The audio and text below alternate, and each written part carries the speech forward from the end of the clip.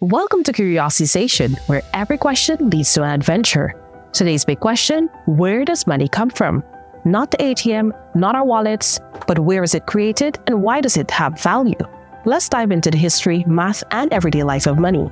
Money is what we use to trade for things we need, like clothes, food, and even Wi-Fi. But a very long time ago, persons traded goods directly, like banana for fish. This was called barter. But barter wasn't always fair. Just imagine trading 20 fish for 1 banana. Yikes! That's where money came in to make trade easier and fairer. Now let's talk numbers.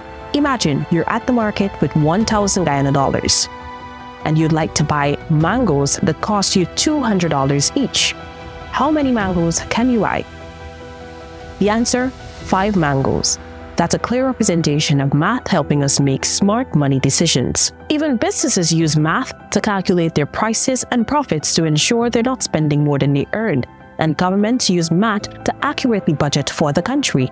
They also print money carefully to keep the economy balanced. Pretty cool, right? Now it's your turn. Grab some coins or paper and let's create your very own math problem.